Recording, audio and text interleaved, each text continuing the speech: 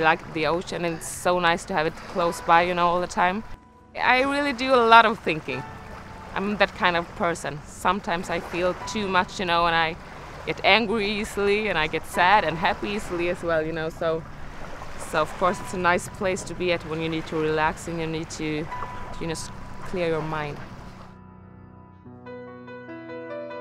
I am the first female from Sweden that have signed with the UFC. Being the main event against Cris Cyborg for the first fight, it's, you know, it's a dream come true. It's the biggest thing that you can do, and I'm really grateful for it. I'm fighting at the Red Lion Training Center in Malmö, Sweden, and my head coach is Akira Corazani. He knows my opponent. He was training with Cris Cyborg, so you know, he knows her both mentally and he knows her style as well. He taught me a lot, actually. The wrestling that I didn't have before in the same way. The biggest changes from Muay Thai is definitely the footwork, and you know, to be able to defend takedowns. Super strong wrestler and grappler, just picked everything up pretty quick.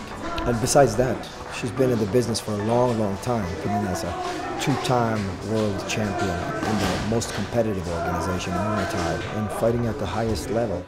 Cyborg is in for a treat. I know that I have a lot of technical skills that she will have to deal with. This is a real big challenge and I'm so ready for it.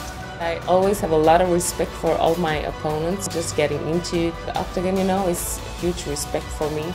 But I'm not always that nice. I do really like to hurt people as well. Oh, and a big elbow to the face. I do think that the UFC fans really will enjoy seeing me give Cris Cyborg a hard time, you know, giving her some cuts and making her bleed.